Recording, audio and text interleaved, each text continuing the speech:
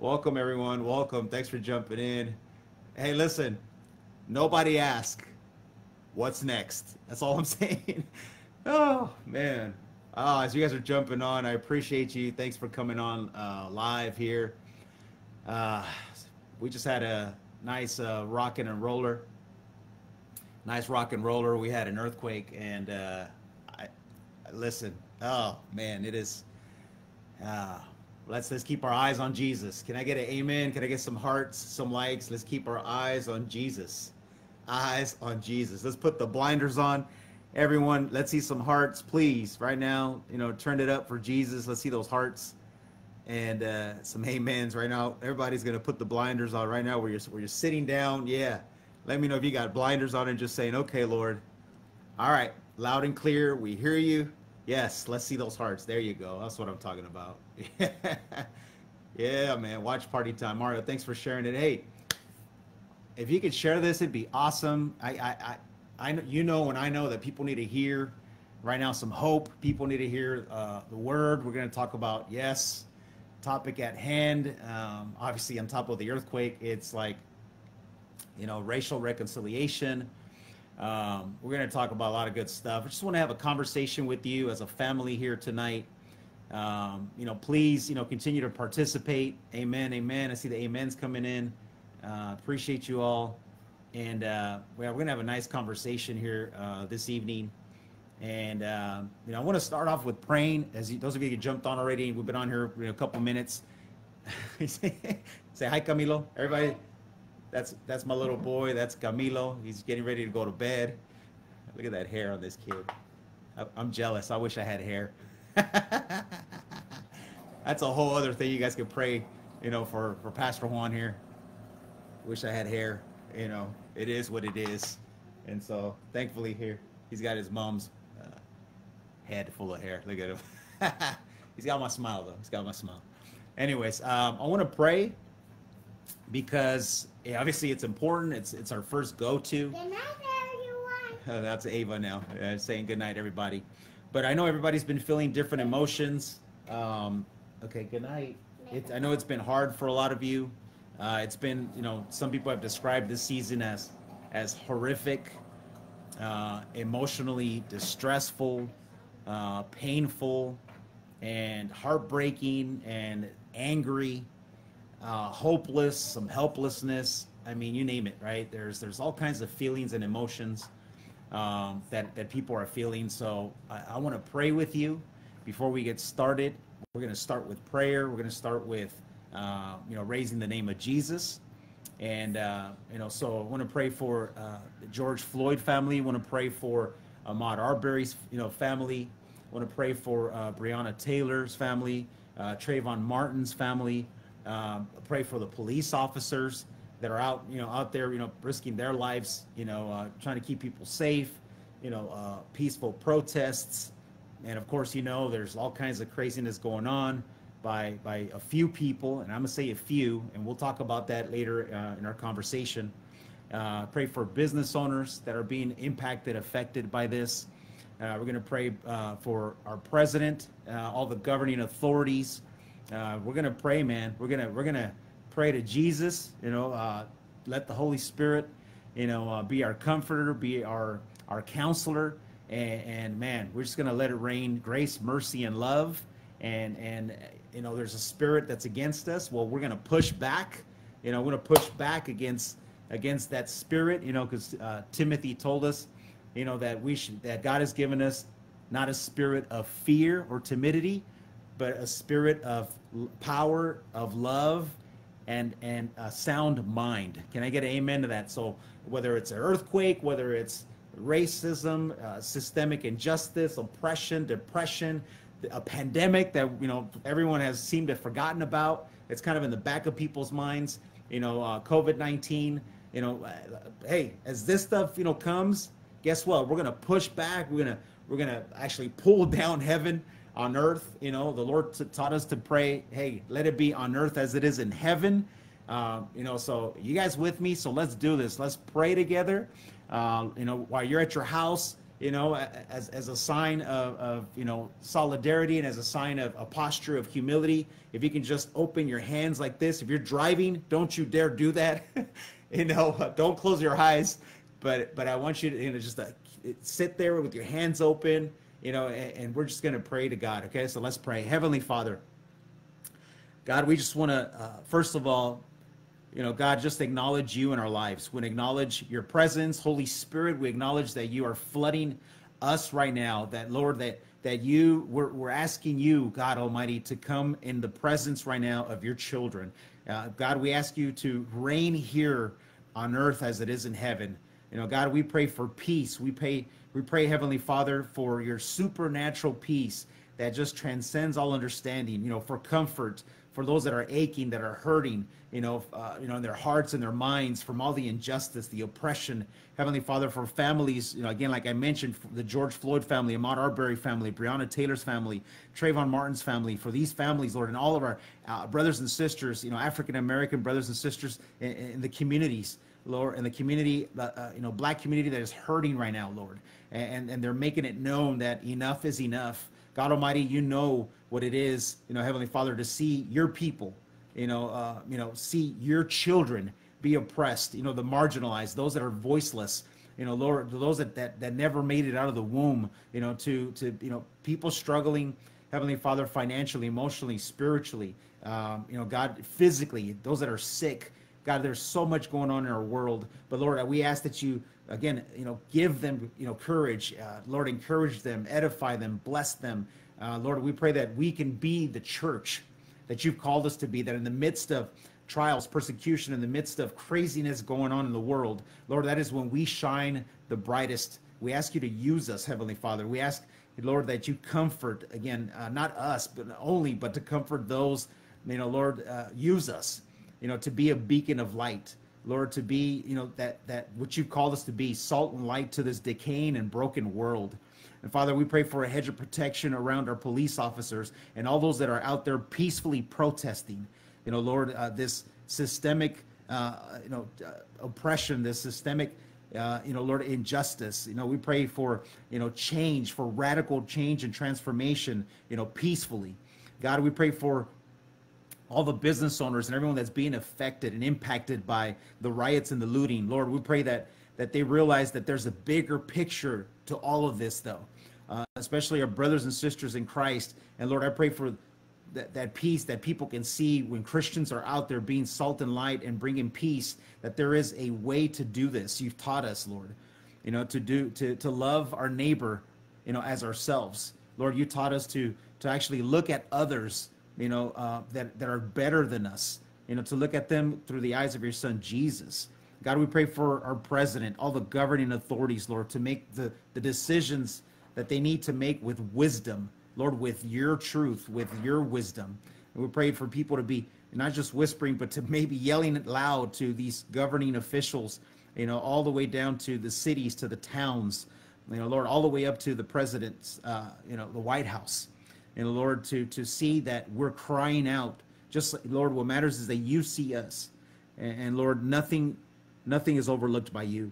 You know, Lord, your word tells us in 1 Peter 4:8, what's most important of all, and that's to continue to show deep love for each other. For love covers a multitude of sins. And God, you also said, Lord Jesus, that you gave us a new command, is to love each other. And because you have loved us. And so we should love each other, because our love for one another is going to prove that to prove to the world that we are your disciples. And so, God, we just pray again that during the midst of darkness and earthquakes and all this stuff, that we remain, God, focused on you. And Lord, as we get into the time of conversation and your word, search us, oh God, and know our anxious thoughts, and point out anything in us that offends you, whether that's racism, prejudice, whether that's pointing the finger, you know, blaming all this on whomever, you know, we think, you know, it's at fault. Lord, help us not to fall into the devil's schemes, you know, of walking around offended. That's his tactic, and divisiveness. And God, so lead us along the path of everlasting life. And we pray all these things in Jesus' mighty name. And everyone said, amen, amen, amen. And let me see those hearts and some likes. Let me see y'all. Come on. Come on. I know if you prayed with me, I appreciate you guys, being here. And so, here they come. I love it. Amen. It's good. It's good. Hey, so I just want to have a conversation with you all, this evening. Again, I want to get into God's word. And I want to let you know, that, there's a lot obviously going on with, the racial injustice, and you're seeing a ton of stuff in media. And I want to talk to you as not necessarily as a pastor, but a brother in Christ. But I know that if you're tuning in, it's an honor and privilege that if you, see me as your pastor or one of the pastors that you listen to for God's word, man, again, it's an honor and privilege, to speak to you. More importantly, to speak, allow the Holy Spirit to speak through me to you about what's going on and how I'm feeling, how you're feeling, and just be, completely, honest, transparent with you, and just open about, everything that's going on. And so, but I also want to tell you, there's some things, some do's and don'ts, and just be completely transparent with you. I know a lot of you, I've had conversations with, and you're asking, well, I don't know what to do during this situation. I don't know what to say. I don't know what to post. I don't want to, put my foot in my mouth. I want to do something. I want to be proactive. I want to be against this, which you should be. Let me tell you, you should be in a peaceful way. And we should, say something about, what's going on. It's not okay. You've heard me say this, and if you saw the message last weekend, and if you haven't, go check it out on YouTube at The Well of AV. I preached about this and said that, we can't just sit with our mouths closed, or let me speak, particularly here to, Hispanics, Latinos, and be like, well, okay, that's not our problem, right? That's the black folks, problem. It's not ours. Listen, it's a human problem. First and foremost, let's just squash that and just tell you, when a person, a human being that is made in the image of God, is suffering from injustice, right? It's a human problem. We all need to get involved, especially the church. Especially the church. God has called us to be a voice for the voiceless. And so let me give you some more context, okay? Because I just don't want to keep rambling here. But I know in the past, I'm going to share with you, because I'm always transparent with you, and I always want to be the first person to admit and confess as a brother in Christ and as your pastor. Just be like, hey, listen, I don't have it all together. There's certainly things that I don't understand completely. I can't say, I can try to empathize, be compassionate. Of course, that's what God calls me to be, empathetic and compassionate, and try to understand where that person is coming from, and not rationalize it or justify it, or be indifferent towards what I'm seeing, and just sit there or take information in just because it's being fed to me, and not question it also. Okay, we have to think. God gave us this amazing ability. So, and he says in his word in Romans 12:2, do not conform to the pattern of this world, but be transformed by the renewing of your mind. And so when we conform to patterns of this world, when we were the old person before we came to Christ, and we're Christians, we have been given this new life, this transformation that is only given by Jesus Christ, and we've got this wonderful deposit of the Holy Spirit in us. We're not supposed to think and act like the old person that we used to be. And yes, I'm talking specifically with prejudice, racism.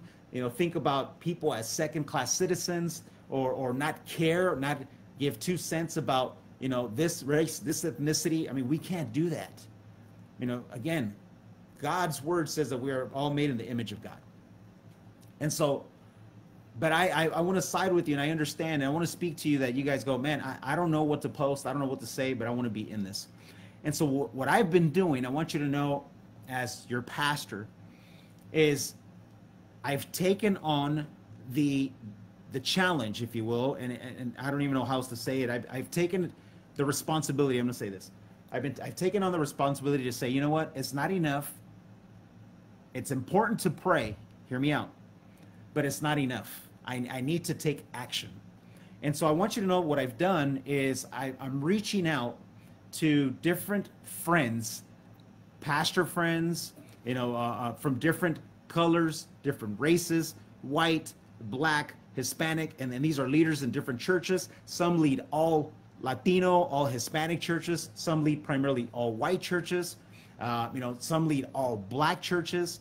And particularly, I had a conversation yesterday for about an hour, over an hour and 15 minutes, with a very good friend of mine, African-American guy, phenomenal, extremely brilliant guy, graduated from a prestigious university.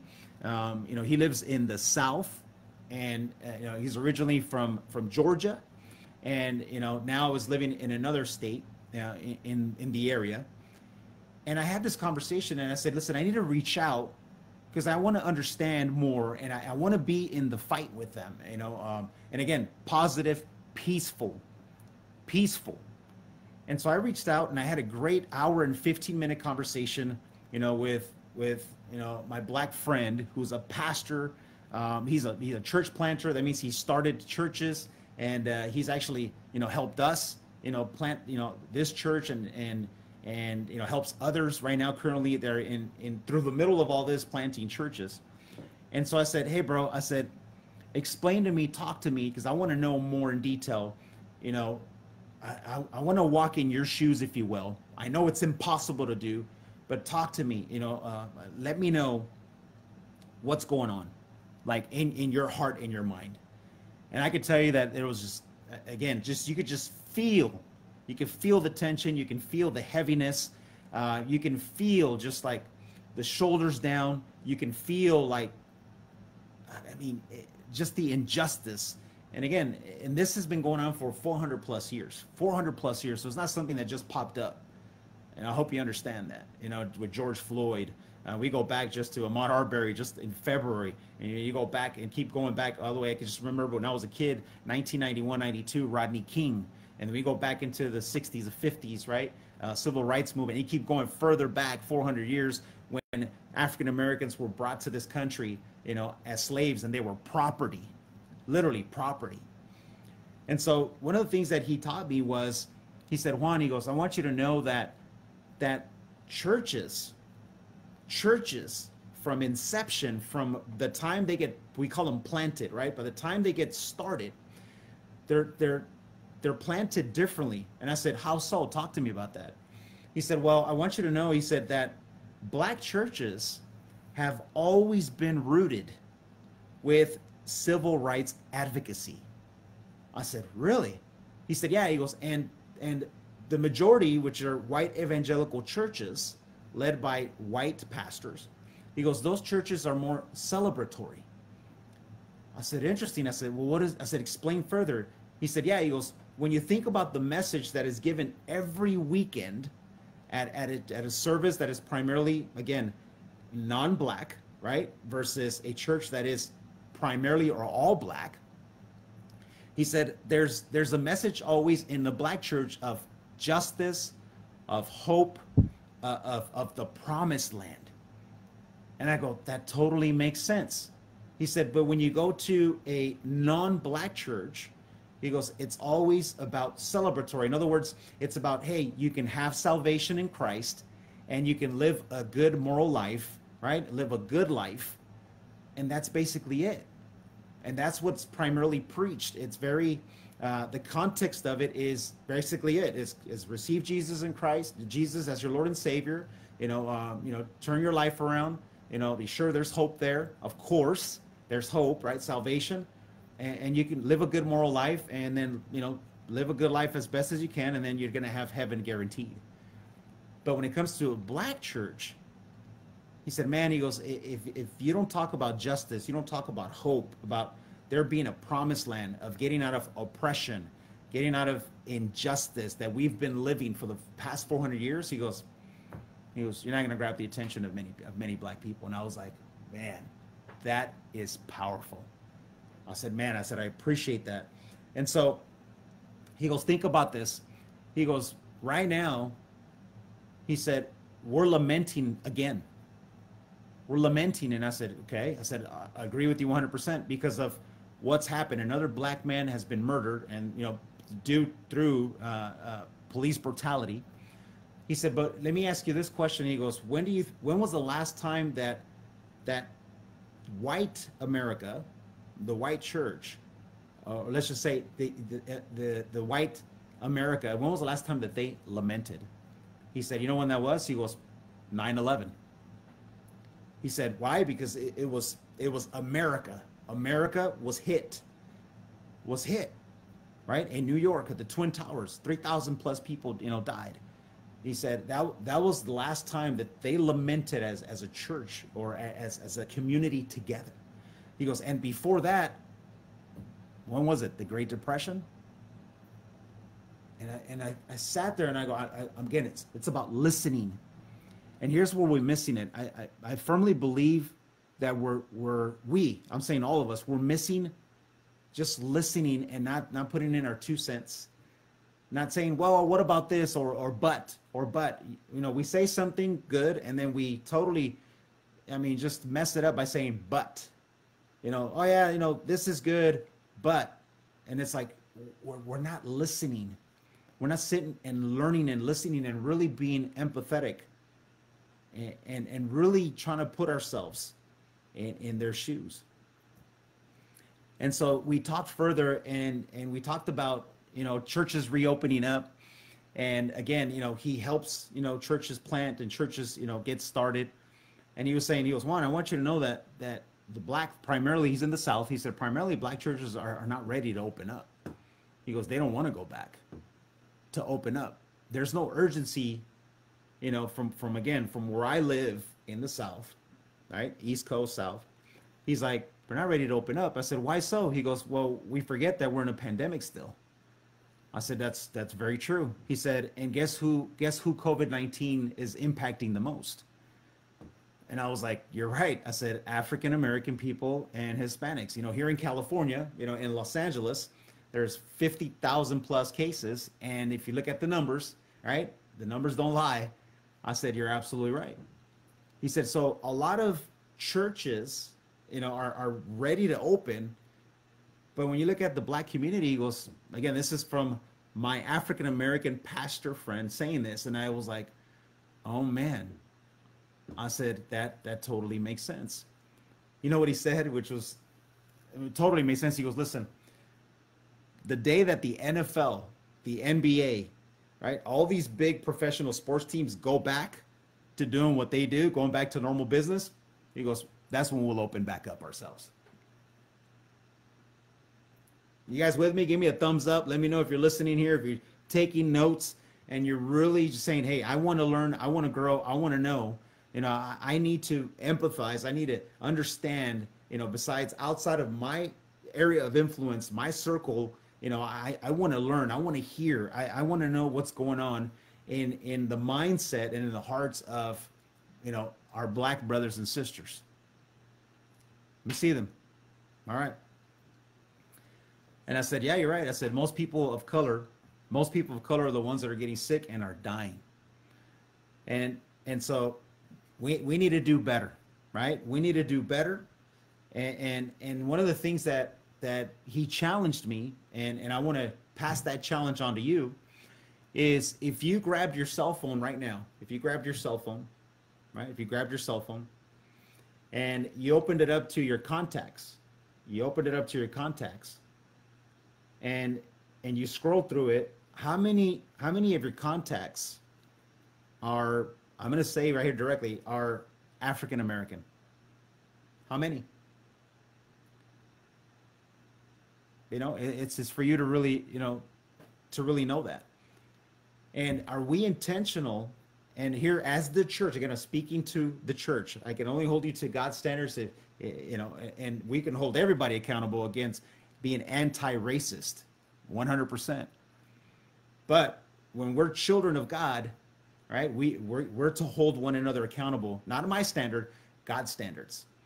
And so he challenged me and he said, Juan, he goes, I said, what would you tell us as non-black, right? Colored or white, my white friends and brothers and sisters, what would you tell them? He said, man, he goes, I would say right now is to be intentional.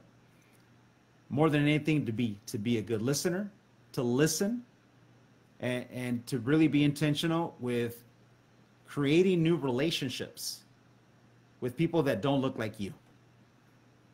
And I was like, amen. Because, and I'm going to tell you why. If we look at Revelation, I'm going to use some scripture now here. If we look at Revelation 7, 9 to 10, I'm going to read this to you. Revelation 7, 9, 10 says this. This is the Apostle John, again, already I'm going to use quote unquote Lucy in his deathbed, and he gets this dream, this revelation, and the book is called Revelation, and he talks about what he saw in this dream, and this is what he saw. He saw heaven. And he said, after this I looked, and there before me, listen to this, there before me was a great multitude that no one could count, from every nation, every tribe, every language, listen to that, standing before the throne and before the Lamb, before Jesus. And they were wearing white robes, and they were holding palm branches in their hands, and they cried out in a loud voice, and this is what they said, salvation belongs to God who sits on the throne and to the Lamb. And so I want you to know is that racial reconciliation is going to happen no matter what. Listen, there's a vision, and God has given us that vision in the book of Revelation already. He's showed it to us. He's revealed it to us. And so no matter what's happening today with rioting and looting, listen, it doesn't mean we don't act. Doesn't mean that we don't go forth and do the work of the kingdom. But I want you to know that from the founding of this country, this has been a struggle. This has been something that we've all have to dealt with, that all have to deal with. But God has given us this picture of what it's going to be like in Revelation. He says that through John, he says that every nation, every tongue, and that every tribe, in other words, every color, every race is going to be worshiping God around his throne, saying, worthy is the Lamb. But I want you to know that we don't have to wait until that day. And did you guys know that? We don't have to wait until that day. You see, we can start today. Listen to me. Racial injustice is not new. You know this. I've been telling you this, and you know this. We study it in history class. This has been going on forever. But I want you to know that God decided to do something about it by telling us and sending us right now in the middle of this, again, spiritual warfare. His children, me and you, we need to deal with it. You see, and Jesus gave us his instructions. That's the Bible. You've heard me say this acronym. It's the BIBLE. These basic instructions before leaving earth, right? And he tells us how to deal with these things, on earth as it is in heaven. And if you look at Matthew chapter 6, verse 10, Jesus, taught his disciples how to pray. His disciples looked at Jesus and said, hey, Jesus, can you teach us how to pray? And he said to them, yeah, I'll teach you how to pray. And he gave them the Lord's Prayer. Remember that? The Lord's Prayer? I learned that way back in the days when I was Catholic. It's our Father who art in heaven, hallowed be thy name. Let your kingdom come. Let your will be done on earth as it is. Where, everybody? Let me hear it. In heaven, as it is in heaven. And so if you look at the Lord's Prayer through the eyes of what we're talking about here, through racial reconciliation, we know the picture that he has given us, right? Which is to look like heaven right here, where? On earth, as it is in heaven. And what do? We're supposed to worship God. We're supposed to, praise God, pray to him, and live, listen to this, live together in unity. But we have to ask ourselves, ask yourself right now, am I living my life right now the way as I read it in the scriptures? Am I living my life right now the way that I read it and see it, right? As what's going to happen in heaven. And if we really take a hard look in the mirror, which is what my friend was challenging me to do, and I hope that we can all admit that there are some rooted things, every single one of us, some rooted things that we have from our past You know, whether it came from our parents, whether it came from our grandparents, or the people that we used to hang around with or still do, or a racist boss that you work for, and you got to hear his comments. You know, again, one of my favorite verses, you'll hear me always say this, in the Bible is Romans 12:2, like I said earlier, is to not conform again to the pattern of this world, but be transformed of the renewing of our minds.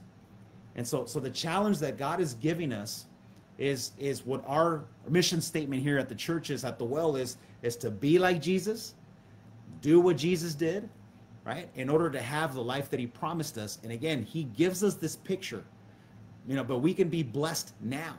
You know, John 10:10 says that the enemy, the thief, comes to steal, kill, and destroy. But Jesus said, I came to give you life to the fullest. And so, you know, a lot of us, again, we need to admit that we've been programmed, you know, since birth, you know, to act a certain way, you know, towards others because of their skin color, because of their race, or even, check this out, even their socioeconomic status. And that doesn't necessarily mean to colored people, but, you know, we treat others because they're doing well financially, you know, so we think that we got to roll the red carpet out, you know, for these people as well. And so you got to ask yourself, you know, why did Jesus send his son? Well, he sent his son to destroy this sin called racism. And he sent his son Jesus so he can make us part of, listen to me, part of his race. Part of his race. And we need to reprogram our minds, you know, looking at the scripture. And I want you, listen to what Paul says. He says in Galatians 3:26-28, this is what he says. He says, so in Christ Jesus, you are all, not just you guys that are listening right now, but everybody, you are all children of God through faith. For all of you were baptized into Christ, have clothed yourselves with Christ. You know, there is neither Jew nor Gentile, neither slave nor free, nor is there male and female, he says. You know, this is Paul again, but this is God speaking through Paul to the church in Galatia, telling them, for you are all one in Christ Jesus. So what does God do? God invites us into his family, and he washes away all of our sins, and he wants to reprogram every single one of us so that we can be, do, and have. You know, what he has, he wants to give it to us, his new family. And so what does Jesus have? Great question. You're asking, well, what does Jesus have? Well, he has love, he has grace, he has mercy, he has justice, he has humility, and he has this thing called, hey, if you get slapped in the cheek, he says what? Slap him back. No, he doesn't. He says what? He says, turn the other cheek, Juan. Turn the other cheek, because I've done it. He's given us the example, right? He wants us to recognize, you know, he wants us to be recognized by these things. What things again, Pastor? Well, love, joy, peace, patience, kindness, gentleness, goodness, faithfulness, and self-control. See, then he says, right, here's the two greatest commands. Love me and love your neighbor as yourself. Right? He didn't just say, hey, love your black friends, love your white friends, love your, you know, illegal immigrant friends, or love your poor friends, or love your Democrat friends, or your Republican friends. He didn't say that. He said, love your neighbor. And who's your neighbor? Everyone. Everybody that you come in contact with, and everyone that's around you. That's who your neighbor is. Everyone that you do life with. Again, even if they're not Christian, it's even better to live like this. It's like carrying a backpack with you and pulling out these gifts of the Holy Spirit and saying, boom, somebody offends me. Here you go. Here's forgiveness. Here you go. I'm going to show you love. Here's the other cheek. Is it easy? Of course not. It's not supposed to be easy. It wasn't easy for Christ Jesus. It wasn't easy for him to get spat upon by quote unquote his own people, by people from the opposite race, you know, different religions, right? Different traditions, different faith, you know, different socioeconomic statuses, you know, from the government, you know, the Roman Empire that was in place at that time. Again, it's not supposed to be easy. It's going to be uncomfortable for us here on earth until we get to heaven. And so we get to hold each other accountable. And so how's that accountability? Well, whatever we post on Facebook, on social media, again, has to be salt and light, has to be something that brings hope, right? We can't fall into this picking sides thing. You know, the only side that we have, the only side that we get to pick is our new race. And what's that new race? The race of saying, I am a Christian, I am a Christ follower.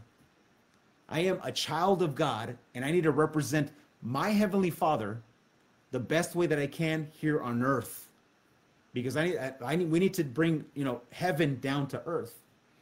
But I want you to know that unfortunately, as Christians, we have this tendency to act just like the world sometimes, right? Or say things that represent the world instead of being ambassadors of Christ, that like 2 Corinthians 5 says. And as we've received forgiveness, we've received grace, we've received mercy, we need to extend this forgiveness, this grace and mercy towards others as well. Again, not keep our mouths shut, but stand up for the voiceless, the oppressed, right? We get to do that ourselves. So I remind you again, and I want to read this because I looked at it in a different translation, and this is a paraphrase. It's in the Message, and it's 2 Corinthians 5, 16, 17. 2 Corinthians chapter 5, verses 16, 17, and this is what it says in the Message translation.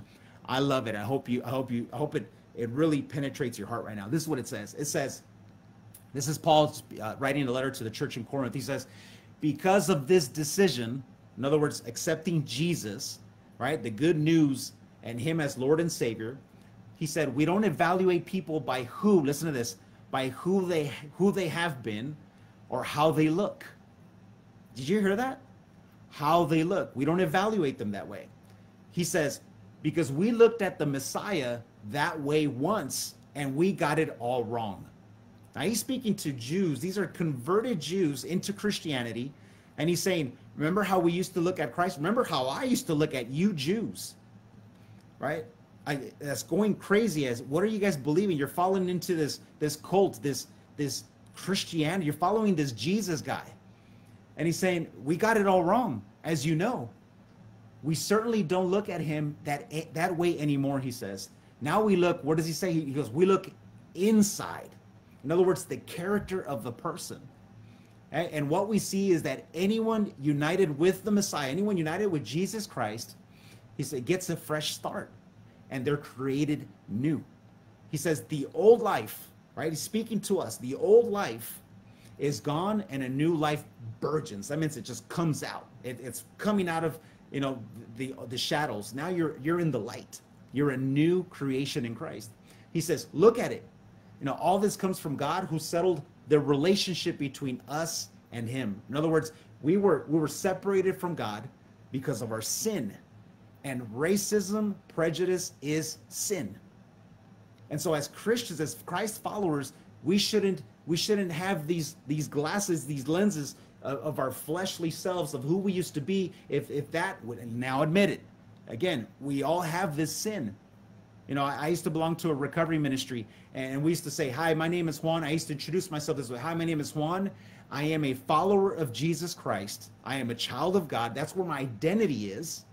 And I'd say, and I struggled with sexual addiction. I struggle with pride. In other words, I would name the sin that I struggle with. And I firmly believe that a lot of us have to look in the mirror. You've heard me probably say this on the weekend. Maybe, this is your first time hearing this, or maybe it's clicked today, where we need to admit, some of us need to repent. We need to fall to our knees and say, listen, hi, my name is, and you say your name, and you say, I am a Christ follower now. Paul says, through God's Spirit in his word, the old person that I used to be, yes, a racist, a prejudice, a person that would look down on people, that would dehumanize others, call them illegal immigrants, treat them like dogs, they're black, they're this or that, they deserve what they get. That's the old person. But now that you are in the race of Christ, you are a new creation, right? We need to fight against those things, and we can't have those things. We can't see through the lens of the old person that we used to be. Can I get an amen to that? Right? And so since we're in this topic at hand, which is racism, I want to ask you a question. I want to ask you this. How can we, as new creations in Christ Jesus, how can we reconcile people to God? Because that's our mission. And if you read that chapter, 2 Corinthians 5, it says that we have been given a commission, a mission. And that stems all the way to Matthew 28, 19, 20, where it's the Great Commission. Jesus commissions us to go and, basically make more disciples. Okay? So how can me and you, as new creations in Christ, reconcile people to God if we still look at the exterior of a person first, or their socioeconomic status, right, or the color of their skin. We can't, right? And this message, again, is for everybody. See, we all know people in our lives that maybe are still racist. You've seen them put posts. You've seen them say stuff. Maybe they haven't posted, but maybe, you know, at home, or comments on the side, or, you know, maybe your own thoughts. You know, again, prejudice. You know, and again, all this stuff. And here's my point. All right, racism is not a black or white thing. All right. Again, even though that's like the front of it, you know, we see day in and day out, or we're seeing what's happening today, but it's an all people issue. And when we accept Jesus Christ as our Lord and Savior, he gives us a new title, and he gives us a new life, which means that our old way of thinking, our racist thoughts, our comments and actions, you know, they should be gone with our old lives. And so let me unpack this a little bit, you know, and this is, hopefully it makes sense for you big time. Okay. You know, I want you to know that, you know, Dr. Tony Evans, man, the way he put this, I mean, it blew my mind. And one of the things that he said that most people, listen to this, most people identify themselves as white Christians, as black Christians, as Hispanic Christians, right? So in other words, the word Christian is in the place where the noun is. When I heard this, you know, again, I didn't say this. This was Dr. Tony Evans, you know, preached this, and I was just like, this blew my mind. He said the word Christian is in the place where the noun is, and your ethnicity, in other words, your identity, is in the adjective position.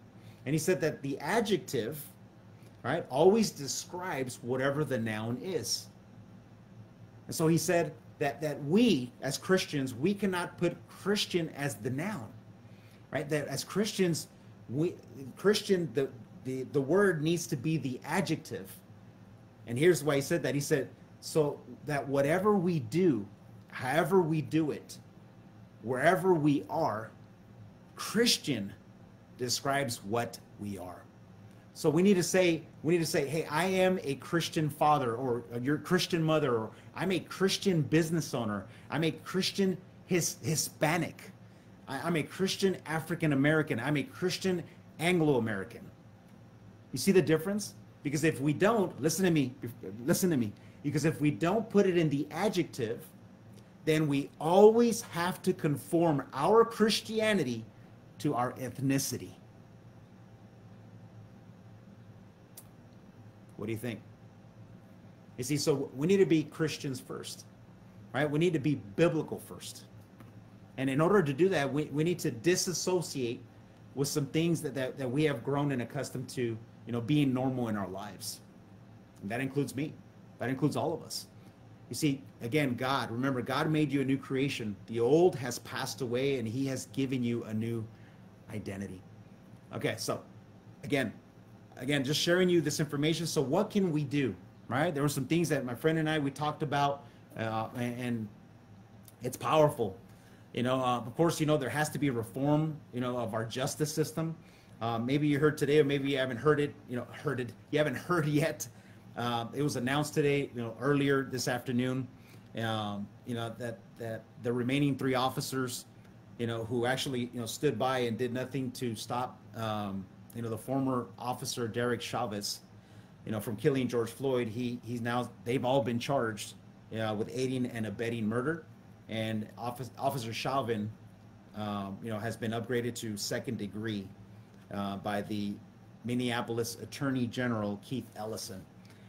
And so as we voice and say, hey, these things should not be happening, and we sign petitions, you know, we join grassroots movements, and we partner with, again, peacefully with our African American, you know, brothers and sisters, and we say, hey, what can I do? We need to take action. Maybe it ain't protesting out there. I get that. All right.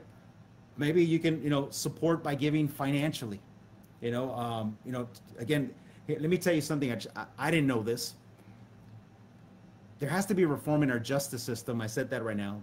And 50 states in the United States have a no hate crime bill, and there's only 4 states that actually that have it, that don't have it. And so one of the states is Georgia, and this is where right now the case of Ahmaud Arbery is being tried.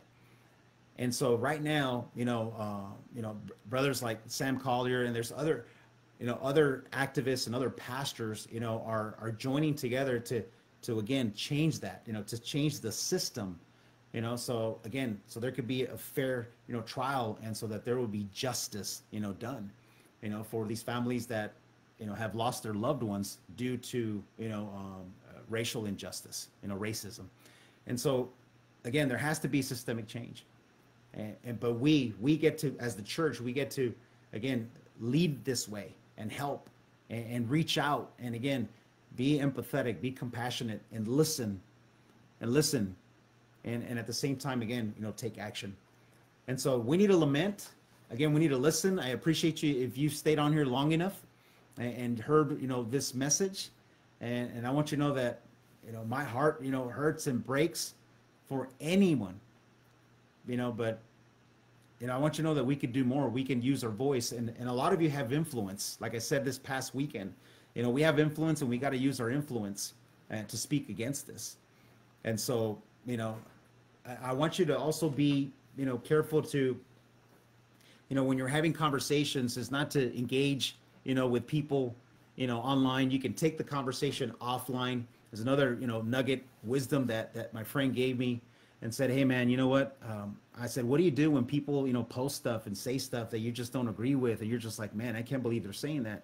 He said, I invite them, I give them my cell phone number, and I invite them to have a conversation offline, but I because again, so much is lost in translation.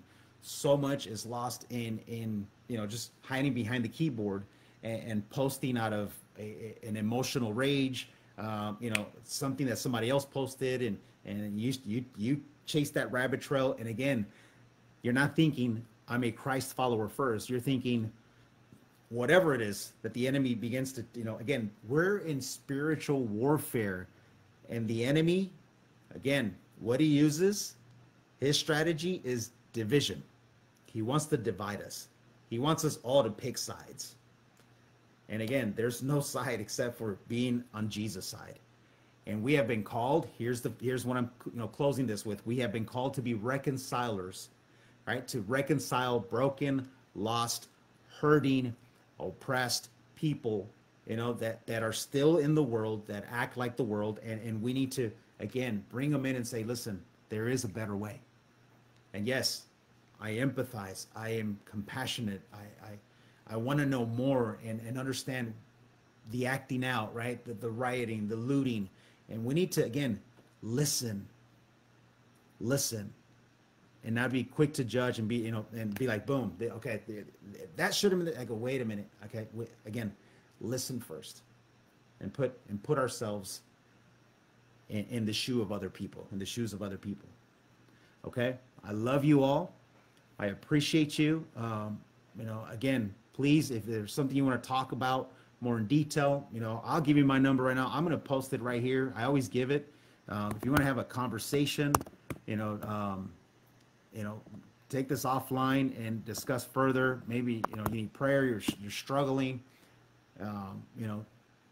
There's my number. You got my number, call me. I'd love to, have a conversation with you, pray with you, and discuss this further. If you need, more understanding, let you know what more we're doing, but reach out. I want you to know also that I've reached out to all the police officers that I know, that I have on my cell phone, right? We support our police officers. We're praying for them. I literally have had conversations where one of these police officers was literally, called from Van Nuys to go all the way to LA, and, because they need backup. You've seen how they're overwhelmed. And he's like, hey, Pastor, I'm doing 15, 16 hours today. The next morning, I called him the next morning because we get in touch, but we're texting. Finally got him on the phone. It was 10 a.m. He's like, I just got up. I've been up all night. And, there's been tons of arrests, and people have been throwing frozen water bottles at us, eggs.